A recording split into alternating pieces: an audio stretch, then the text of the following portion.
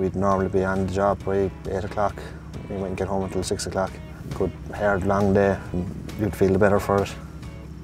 I finished my Leaving Cert in 2001 and I went straight into my apprenticeship, a 4-year apprenticeship, which I served in Cork with the family business, with 40 weeks of it in block release in Cork Institute of Technology and FOSS in Bishopstown. One of the best aspects of painting is that you're never in the same place for too long. You're constantly moving, you're seeing different sites, different types of jobs, different work, different buildings, and totally transforming them from what they were to what you're making them into. Basically, we're just starting this job now. I think it's been about 15 years since the last time it was painted. Probably have 4 men here for 4-week duration. We'll take out all the seats, the floor will all be re-varnished as well. The statues will all be repainted. Everything will be done from top to bottom.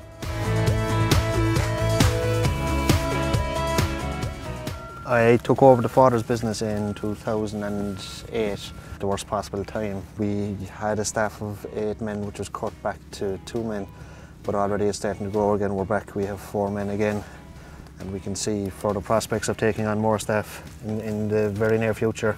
There's a lot more to it than people realise. There's always a problem that you haven't encountered. There can be different substrates and different problems with dampness and alkali problems and things like that need specialist knowledge to treat properly and to cure the problem before painting it.